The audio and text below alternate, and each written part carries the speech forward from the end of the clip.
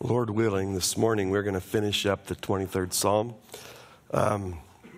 If you can't hear me, just raise your hand, and I got a backup plan for someone else to come and preach, but I just feel like we need to finish Psalm 23. I'm going to be out of town next week, and so if you'll turn your Bibles to the 23rd Psalm. I'm just grateful to God for his shepherding of this flock during our study. I've seen many come in to know deeper the shepherd of the psalm, and I'm hearing the beauty of sheep saying, I shall not want.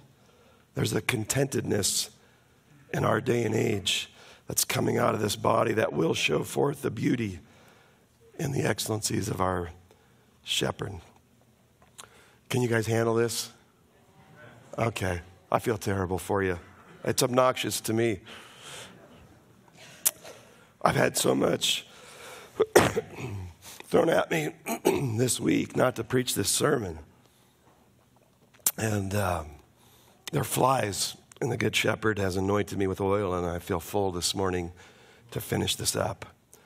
So let's corporately go before the throne of grace and ask the Lord to meet us this morning as we close out our psalm, and that every heart would get this, and that it would go from theology to doxology, where we would worship God from the knowledge that we've gained to understanding, and from being understood to a worked out reality, from he to you are my shepherd. And so I pray that every heart in this room could say the Lord is my shepherd. That's what I prayed for when we began this, and I pray it, that every heart gets that the Lord is my shepherd in the fullness of what that means to us as his sheep. So let's pray, and we'll ask God's blessing on our time. Father, I come before you, and I just pray that you would loosen up this throat. God, I pray that in weakness you would use it for your glory, that you would cause the saints not to be distracted, but that they would be able to look at this last verse and we would end in deep worship of our God. So, Lord, I look to you to do what I can't do in my own strength. And so, God, what a good place that is to be. Do mighty things in your midst, the Good Shepherd. We pray in his name. Amen. Well, this psalm has been about the richness of being one of God's sheep in his pasture with him as the shepherd. And you just can't use hyperbole when you try to communicate the fullness and the beauty of this reality of being a shepherd and a sheep in his fold. We've examined the good and attentive care of the shepherd and the welfare of the sheep, and it's based on the diligent effort and labor of the shepherd. And it's such a blessing for sheep to be under a good shepherd. And as we watch one like David, who was a good shepherd, he got that. And in this psalm, he's marveling that we're under the best shepherd. Truly, there's only one who is good, Jesus said, and that is the Lord who is my shepherd. And so I think of all the great blessings that we have seen in this psalm, and I think they could be summed up now this morning in verse 6.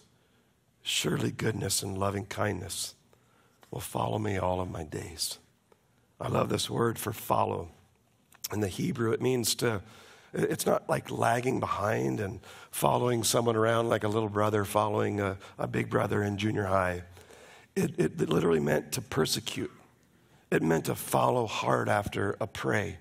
And so the loving kindness and goodness of God will pursue hard after you all the days of your life.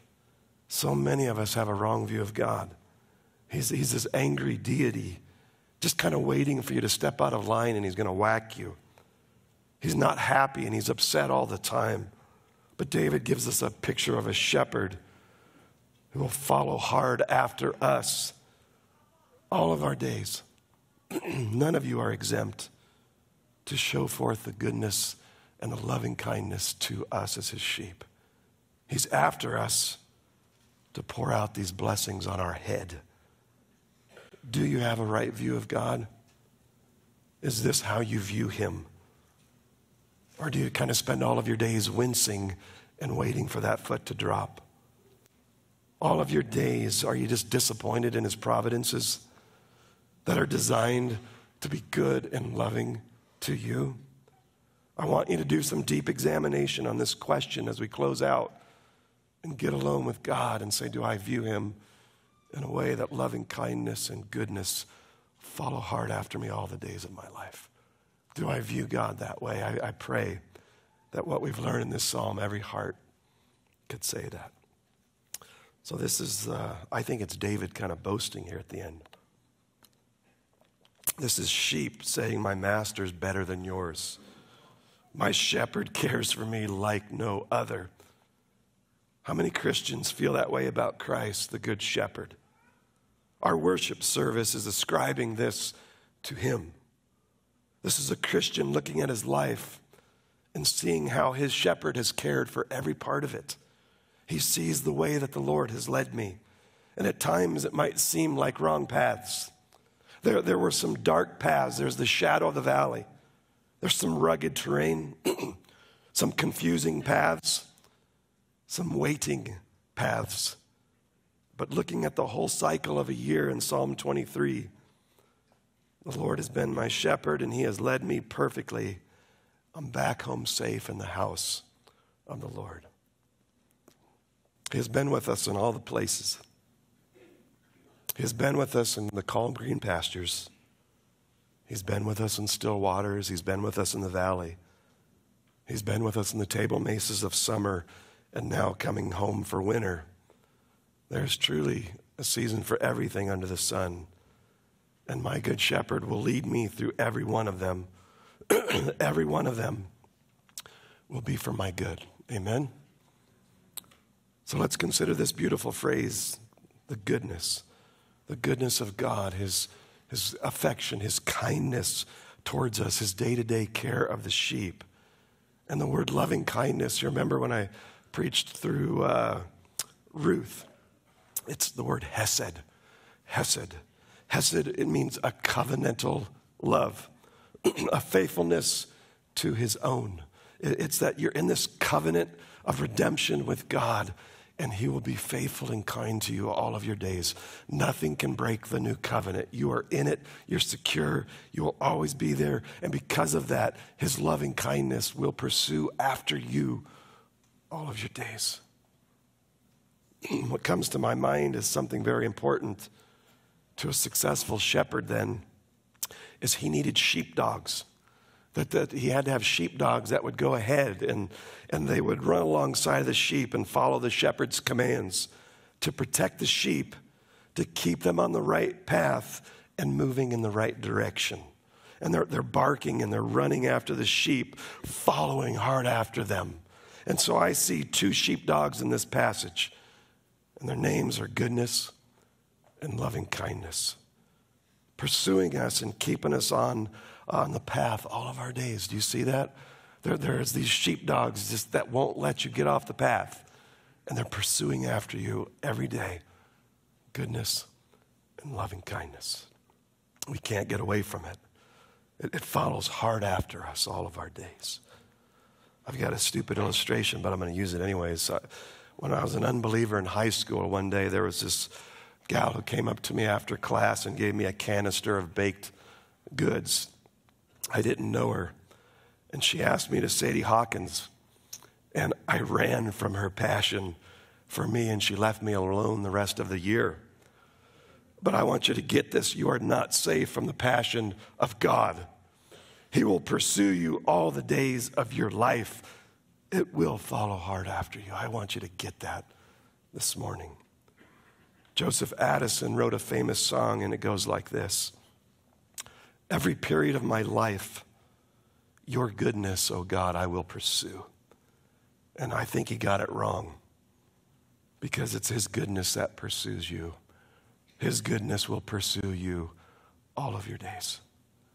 His goodness is pursuing you right now, even if you don't comprehend it. So hear this. This has got to be bigger than saying God is good all the time. This is being convinced of the character of God, that his attribute of goodness and loving kindness, his faithfulness will never stop pursuing you. Good will come out of every circumstance in our life. It will pursue you. Good is defined in Romans 8:28 as conforming you to the image of Jesus Christ. And God will pursue after you all of your days to conform you into that image. And it will take every season to get you into that image. And he will keep picking with his perfect wisdom what you need to draw you closer and look more like Jesus Christ. This is going to get tested.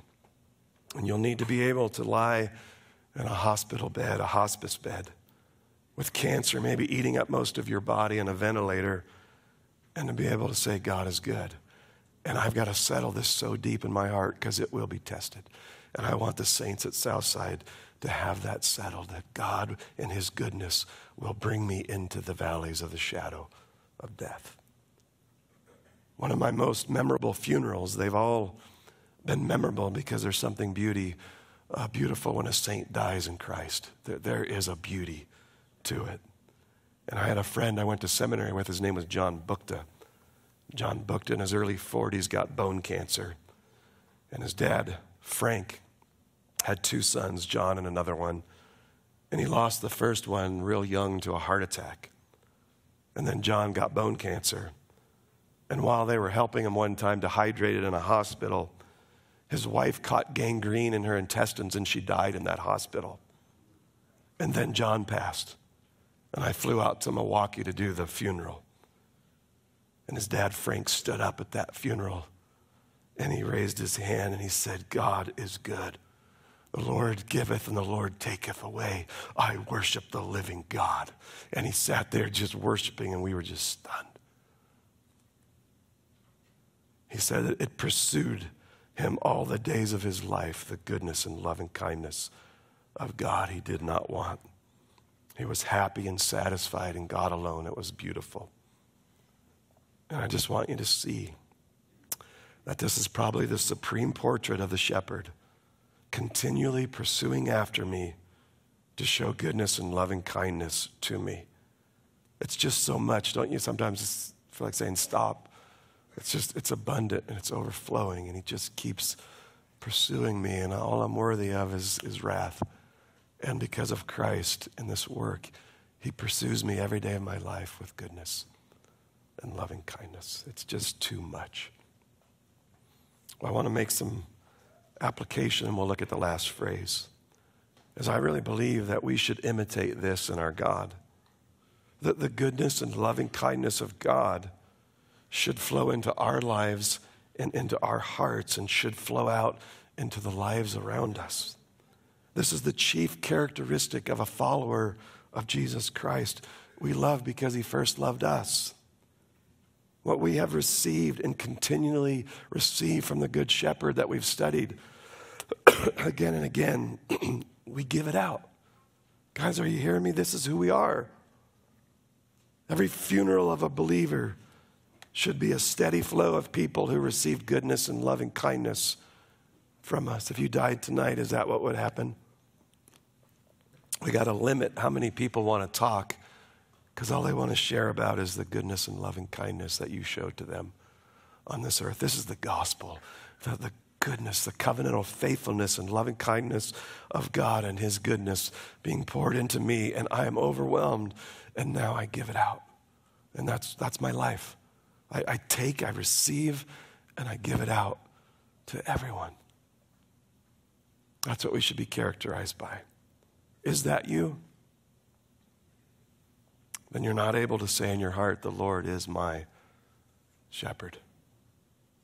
When this truth breaks into your heart, the response will be the same as the Good Shepherd.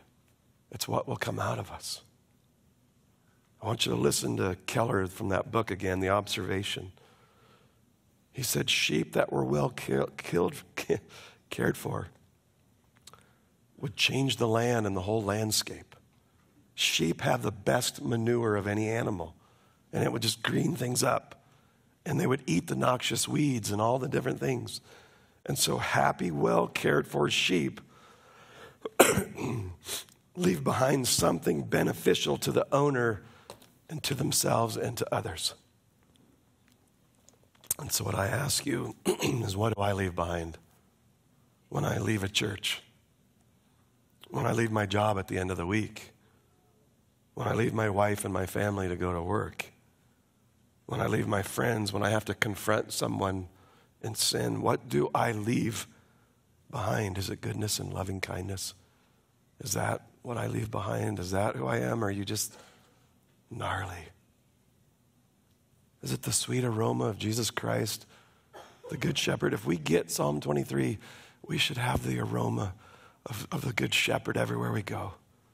And I want us to get this and not be burdened, weighted down American Christians who aren't drinking from this well that we should be drinking from. Keller was a shepherd in Africa. He said the greatest mark that was ever left there was David Livingstone. He was a missionary that went over there, and no matter where that man went, he said he left the impact of his love. And I just read an article about Livingstone, and they interviewed a pastor, and he said if you trace every Christian's root in that region, it would all end up back at David Livingstone when he came over there as a missionary, and there was no gospel message at all. That man left the aroma of the Good Shepherd. What did the word say about Jesus? He went about doing men good. That's what he was characterized by. He went about pursuing people with loving kindness and goodness. I need you to do some hard examination. And I want you to ask yourself, is this you? Do you just nod to certain doctrines and you're mean? Or is this what's coming out of you? The fruit of beholding the shepherd, is this manifested in the lives of those around you? Are you mean and nasty, lemon-sucking, judgmental, and critical? Is that who you are? That's not what the gospel is about. I've fought you on this for years, and I'm just not going to stop. I want all of us to bear this fruit for the King. I pray that we would all know Psalm 23 in our hearts, to where it makes us contented, joyful sheep that show forth the goodness and the loving kindness to everybody we can because of how full we are from receiving it from Jesus, the Good Shepherd. That's the Bible in one phrase. And let's look at the last part before I give out. And I will dwell in the house of the Lord forever. The psalm opens, the Lord is my shepherd, I shall not want.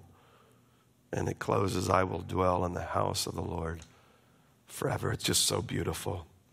This is a sheep that is satisfied with his lot in life. The mercy of God. I've received mercy. I'm satisfied with my lot in life being his sheep. You're fully contented with the care that you receive. Not a shred of desire to be in another fold. I love being the Lord's sheep. The bond is so tight, and I'm going to dwell in the house forever. I like that word, forever. The house of the Lord was a sanctuary that represented the presence of God. I was so glad when they said unto me, let us go to the house of the Lord. But taking it back into the sheep metaphor, we've done the full round of a year of a sheep's activity. And there was green pastures and water at the home ranch.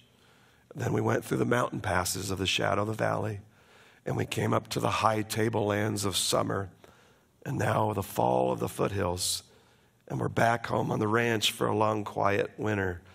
This is coming home. And so the household, or the flock of the Good Shepherd, I'm in the house of God. I will be his, and he will be mine forever. This relationship that I love so much is eternal. Nothing can separate it. Even if I walk through the shadow of the valley of death, it can't break it. I think it's what Paul hit at the end of Romans 8 when he was so overwhelmed with the gospel, that nothing created can separate us from the love of God in Christ Jesus. Nothing can separate you from this love. I will dwell in the presence and the love of God forever. This is a man who is a sheep of God, loving his lot in life. He's so happy to have God as his shepherd. I believe this is evangelism. It's something that we're losing. It's not just the right words to tell how glad we are to be his. You're just so overwhelmed. You just want to Tell how good it is to be a sheep of God. Share it, model it, show it. Our contentment should show the world the advantage of being his. They should look at you and just see you thriving and just say, I want to be a sheep in that fold. That they see it. Instead, it just feels like everybody's always weighted down and burdened instead of realizing the realities and the beauties of being his. And so those who belong to that sheepfold down the street, where the owner doesn't care about his sheep called the devil, and they're sickly and they're diseased and they're miserable, and they're the furthest thing from content. If I had to describe an unbeliever, it's discontent, empty. I need something to fill this. They're tormented by flies daily. They fear predators, and they're held by the fear of death all of their days.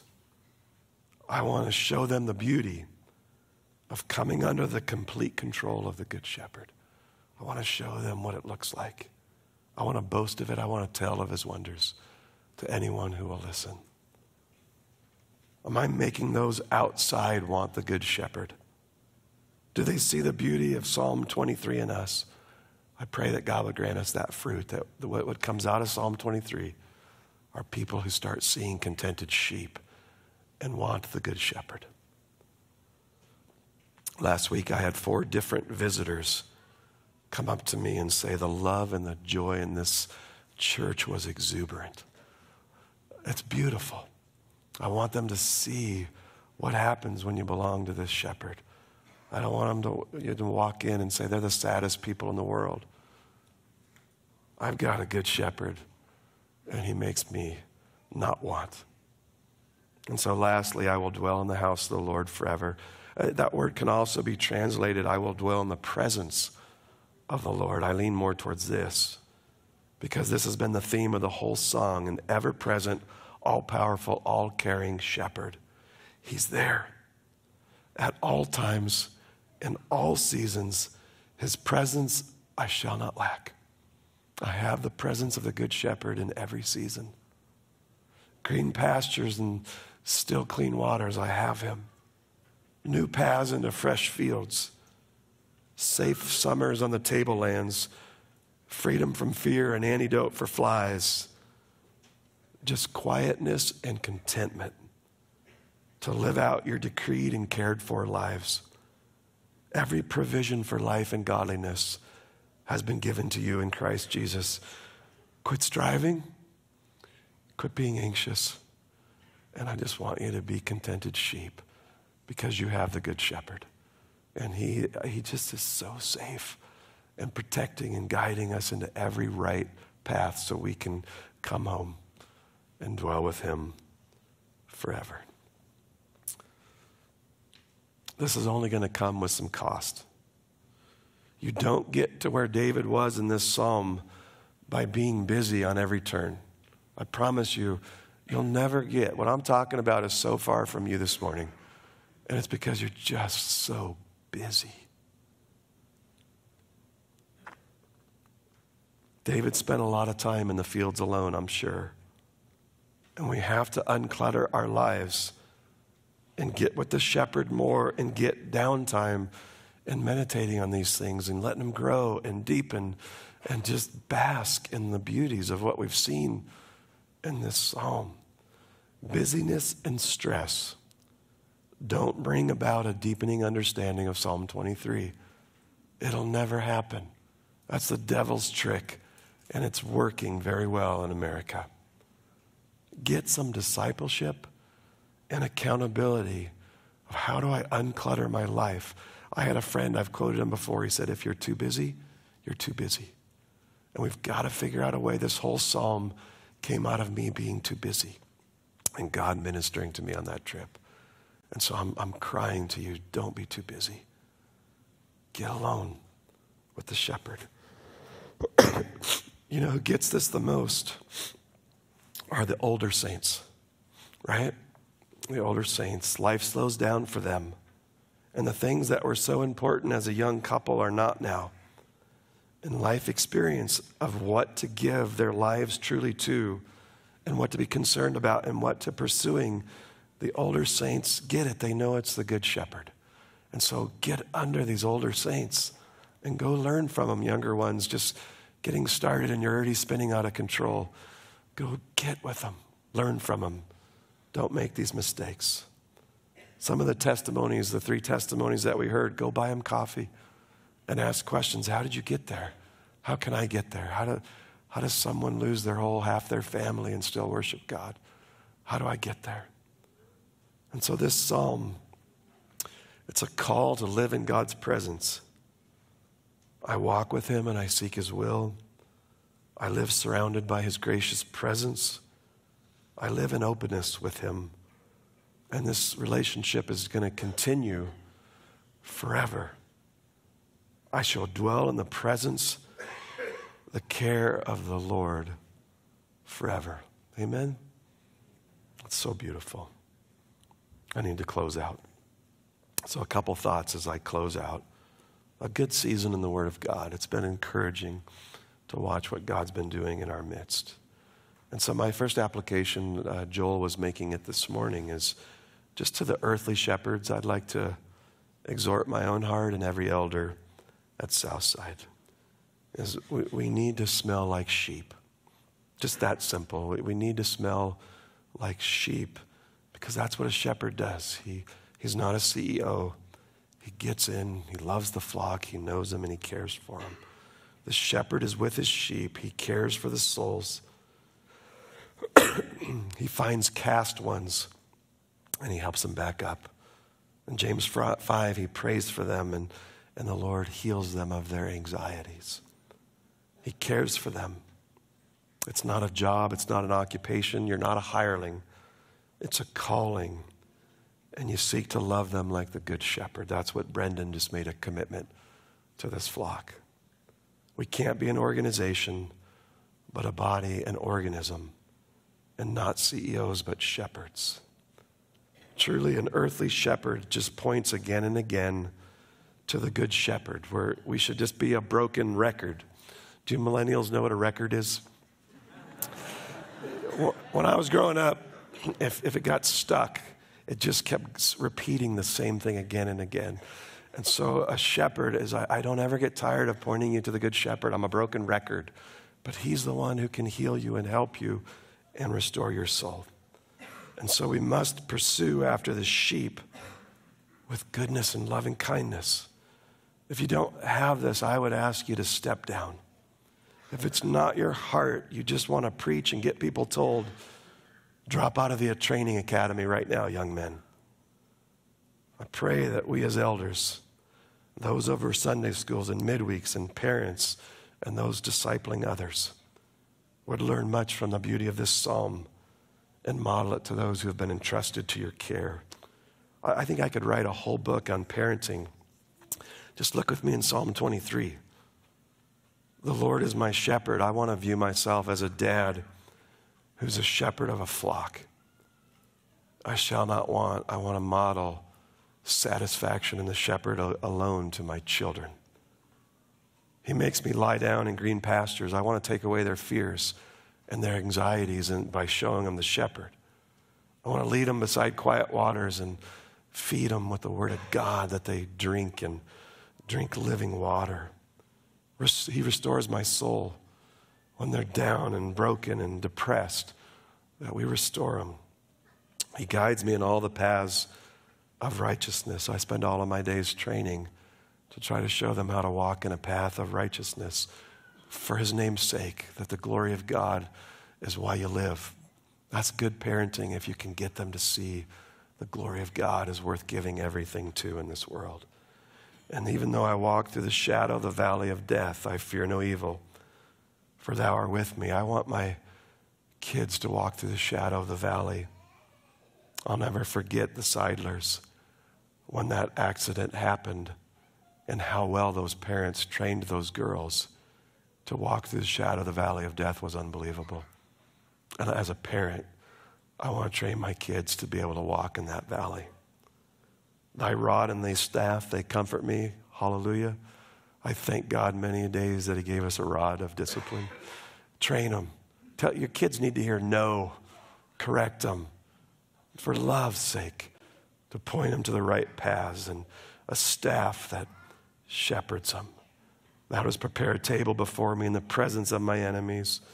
Thou hast anointed my head with oil. I teach them how to live in the frustrations of life and come to God for the healing. I want them to know their cup overflows, and goodness and loving kindness are going to pursue after you kids all the days of my life. I will never quit coming after you to point you to love and goodness and help you see the good shepherd. And I will dwell in the house of the Lord forever. You will never quit being my kid no matter where you're at or what you're doing. There is a love to the good shepherd. Do you see what, if you could just get this and bring it into your home, dads, moms, this could change the whole aroma of a house versus it smelling like Mount Sinai. And it's just a bunch of rules with a mean old dad who's crotchety. This could change everything to come in and be good shepherds of these children that God has entrusted to you. And I pray from the Sunday schools all the way up to community groups to the elders. This is what we want to be as shepherds. And Psalm 23 has so much to teach us in becoming these kind of men and women. Secondly, I want you to labor and pray and seek God to not just know about him, but to enter into this deep experience and joy of being led and guided by him. I just know too many people that your Christianity is external, and your Christianity is just your doctrinal statement. And what Psalm 23 is, it takes your doctrine and it joins you to a living God, being joined to Jesus Christ and knowing him and being shepherded by him. And so I want us to be a flock that you could say as Paul, that I may know him. I know this God experientially. I dwell, I commune, I live with him. I'm led by him. Don't come out of this with just a cold external relationship with God. That's not the new covenant. Come out with a living, vital relationship as a vine and a branch with the good shepherd. Third, I'm going to skip it because my voice is out. This whole series was about me on an airplane and God meeting me in a special way and trying to learn how to be a shepherd but not kill myself. Just learning how to shepherd. But we got to get this thing right of a balanced elder board, how the body shepherds, and we're going to bring some stuff to you and lead and guide and help you and help us as we just function rightly, and that's for another day. My last thought, Psalm 23, it's not accidentally placed in the Psalms. The order of the things in the Bible came much later. So the letters of Paul, why did Romans come before 1 Corinthians? They were not put in the order that they were written in. And the principle just seems to be that first is Paul's letters to the churches and then letters to individuals. And it looks like the longer letters went before the shorter ones. And so you can't really make a theological argument why Paul's letters were put in a certain order. But in the Psalms, they did have some groupings. You had the songs of ascent as they ascended into Jerusalem. There were songs that they would sing that were grouped. And Psalm 22 through 24 are grouped together. And I don't think it's by accident. Psalm 22 is the cry of anguish. And in it, David says, my God, why have you forsaken me? And that is quoted when Jesus is hanging on the cross bearing the weight of sin. My God, why hast thou forsaken me? The answer, you're getting justice so I can give all these sheep mercy. Then Jesus dies a horrible sacrificial death that ends in triumph. And then Psalm 23, the Lord is my shepherd. And Psalm 24 is the King of glory entering into Zion. Listen to verse 7. Lift up your heads, O gates, and be lifted up, O ancient doors, that the King of glory may come in. Who is the King of glory? The Lord, strong and mighty. The Lord, mighty in battle. Lift up your heads, O gates, and lift them up, O ancient doors, that the King of glory may come in. Who is this King of glory? The Lord of hosts. He is the King of glory. And so the order is beautiful. There's a cross of the good shepherd who lays down his life for his sheep. And now in Psalm 23, you can know the shepherd. By the work of Jesus Christ, you can know the shepherd. There is now access and relationship and communion. And we have the anticipation of the consummation where I will dwell in the house of the Lord forever in Psalm 24. And so I pray the beauty of the fulfillment of Psalm 23 is the good shepherd who came and he laid down his life for his sheep, that we could enter into the fold by him to have abundant life. There's no other way into this sheepfold. Others tried to crawl over and it doesn't work. There's only one way into the kingdom of God. There's only one way into this sheepfold, and it's through Jesus Christ, the good shepherd, dying in our place and living the life that we should have. And in Christ, we have entrance into the sheepfold to now dwell under the good shepherd. He is nearer to us than any shepherd who's ever lived. Abide in me and you in me. We are truly one with the shepherd. He is always with us, dwelling in us by his Spirit and interceding from the throne room of heaven above. I can't overemphasize the closeness of our shepherd. And because of that, God with us, I shall not want. I don't need anything else. I need nothing else. And that's the testimonies that I've heard through this journey. God took away some very precious things from those saints. And what was left was the good shepherd, and they stood up here and gave glory to God, that the shepherd is enough. And so I pray, let us be a wild-eyed, beady, feeble-eyed sheep running around, just delighting in our shepherd, the nearness of him, the closeness in everything that we go through. I pray that your hearts have been blessed in this season in the Word of God. Let me close in prayer, and we're going to have a choir, a quartet come and sing and minister to us in Psalm 23. Father, I thank you for the way you met us in this psalm. Lord, I pray for every sheep here. God, I love them so deep, and I want them to find this contentment in the Good Shepherd alone. God, I want them to quit looking for shepherds in this world that they think will make them happy. God, I pray that everyone in this room would know the only answer is the Good Shepherd. And because I have him, I shall not want. I have everything if I have the living Christ as my shepherd. God, satisfy every heart here with that reality this morning. If that's not enough, we're unregenerate. We're unbelievers.